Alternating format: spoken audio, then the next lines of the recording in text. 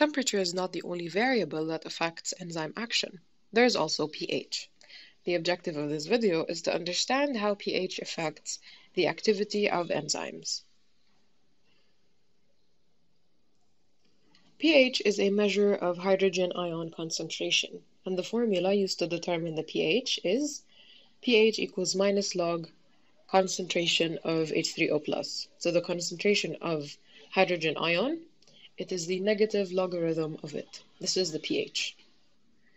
Inside our bodies, every enzyme has a specific optimal pH. And if you change from this optimal pH, whether you go more basic if you increase the pH or more acidic if you decrease the pH, the further away from the optimal pH for every enzyme you go, the efficiency of this enzyme decreases. Look at this graph, for example. We have 4 different enzymes. Every one of them has an optimal pH. For example, pepsin, which is an enzyme that works in the stomach, the most acidic organ of the digestive system. Logically, it's going to have an optimal acidic pH. So its optimal pH here is 2, which is very acidic. Sucrase has a 4.5 optimal pH. Salivary amylase has a neutral pH. Salivary amylase works in the mouth, and the mouth has a neutral medium. So salivary amylase has an optimal pH of 7, which is neutral. And arginase works at a basic medium with a pH of 10. So these 4 enzymes work inside the same body,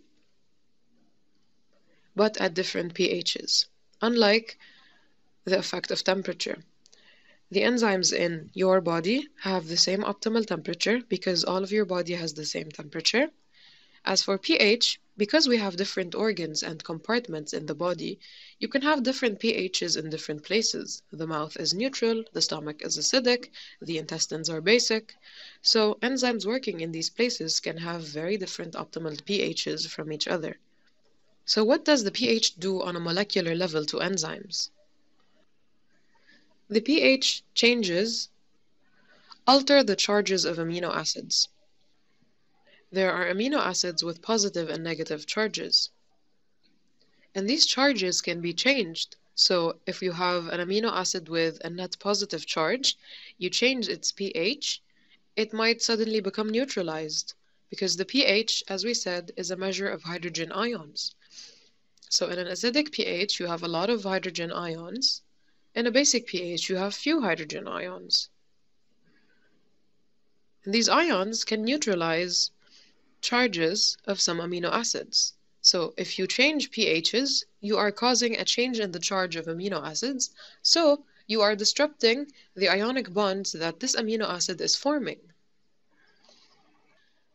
Suddenly, the shape of the active site is changed. The active site is no longer stabilized.